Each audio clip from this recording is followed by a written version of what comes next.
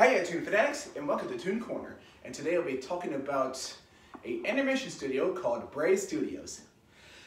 Bray Studios was founded by John Randolph Bray in 1913.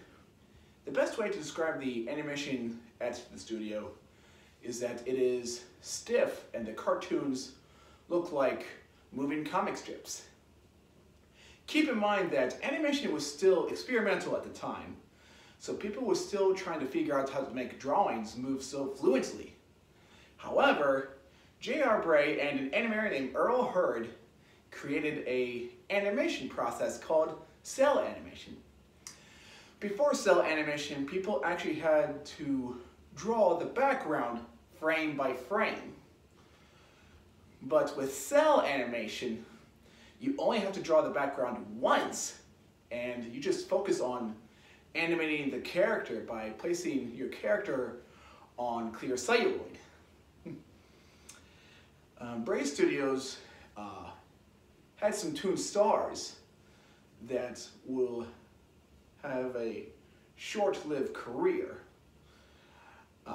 They had characters like Bobby Bumps, Colonel He's a Liar, and Dinky Doodle, for example. And they also have created some cartoons featuring Crazy Cats. Not only the studio has been well known for the pioneering, it has also been well known as the studio that would be a starting point for some of the animators that will later on make history.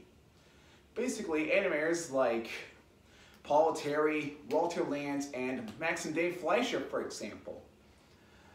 At the studio, Paul Terry created a character called Farmer Alfalfa, and later on, Farmer Alfalfa would be seen in the Terrytoons cartoons.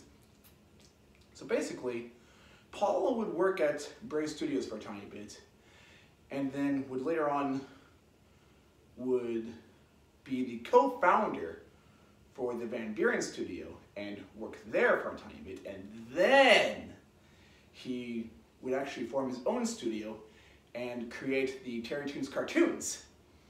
Walter Lantz created a series that combines live action with animation called Dinky Doodle. In the series, Walter would interact with Dinky, and together they would go on different adventures.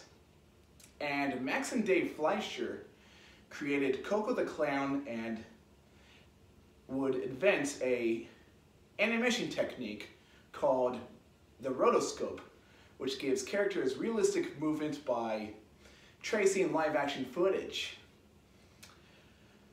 Unfortunately, by the end of the 1920s, Bray Studios was shut down. Even though the studio is forgotten nowadays, the legacy still lives on as a lot of the animators that have worked with J.R. Bray will eventually make cartoons and Toon stars during the golden age of animation, and a lot of those cartoons and Toon stars are still popular to this very day. And the question of the day is, who is your favorite animation pioneer? Just let me know in the comment section down below. Feel free to leave any requests, and I'll see you next time in Toon Corner.